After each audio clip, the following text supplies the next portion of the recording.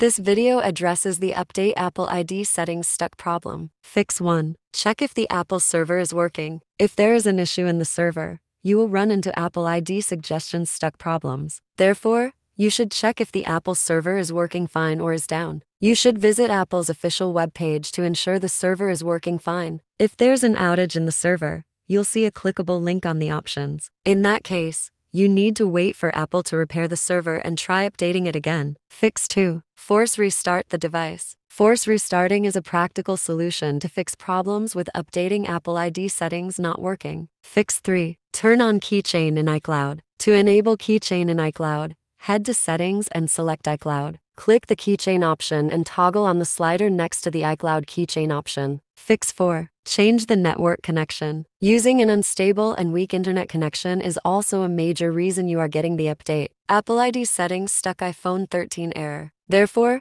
you can try changing your Wi-Fi connection to cellular data. If the internet connection works well with other apps, you should close background apps and try updating Apple ID settings. Fix 5. Sign out and in of your Apple ID. Step 1. Launch Settings and head to your profile. At the top, scroll down to sign out and click on it. Step 2. Enter the passcode for your Apple ID and click the Turn Off option. Confirm the process by clicking on the Sign Out button. Step 3. Log in into your Apple ID again by clicking on your profile at the top and logging in. Key in the Apple ID and passcode. Step 4. Click on Next and Continue. Follow on-screen instructions to complete the process. Fix 6. Reset Apple ID password. Step 1. Head to the Settings page and click on your name. Next, press the Password and Security option. Step 2. Click on the Change Password. Key in the current passcode, then change to another by clicking the Change Password option. Step 3. After setting a new passcode,